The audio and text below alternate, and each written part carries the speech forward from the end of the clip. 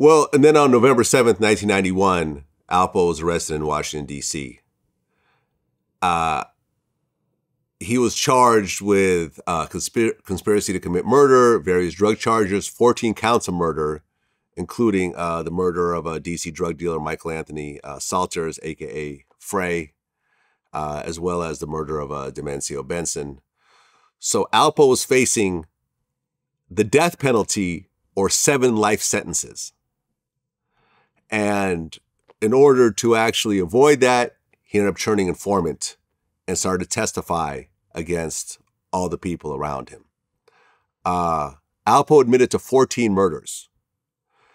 8 murders in D.C., 2 in Maryland, and 4 in New York. One of which, I assume one of the New York ones is Rich Porter. Do you know who the other 3 were? I don't have a clue, bro. Okay. I don't have a clue, bro.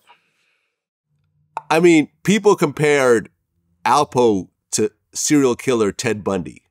Do you think that's a fair comparison? I said that, I might have said it first. I said, dude turned into a serial killer. Yeah. Because that's a lot of bodies, bro. Like I said, I don't understand how anybody could take a life, period, of anybody for whatever, money, drugs, whatever, or even feeling that, it's like you're playing the game too hard, bro. It ain't that serious, bro. You understand? Yeah. And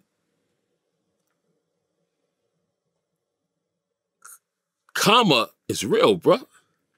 You can't keep being disrespectful and not get disrespected, bro.